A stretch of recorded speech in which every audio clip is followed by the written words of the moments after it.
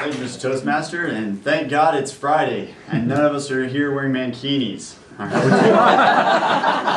the weekend's your business. I was watching the movie Life of Pi with my wife last night, and I noticed the main character, Pi, he adopts 3 different religions growing up. He adopts Hindu, Christian, and then Muslim. And to him, these positions don't seem to contradict each other. It's really strange.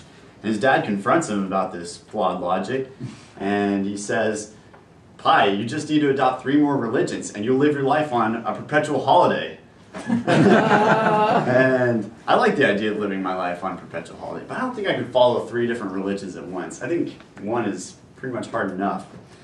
But I think maybe I can do something similar, maybe adopt some other national holidays from other countries. So for example, there's Bastille holiday, it's a military type holiday in France on July 14th. And then October 2nd, maybe I could celebrate Mahatma Gandhi Day, which is also International Nonviolence Day. Ah, wait, maybe I have the same problem as Pi. Dang it. All right, this goes out.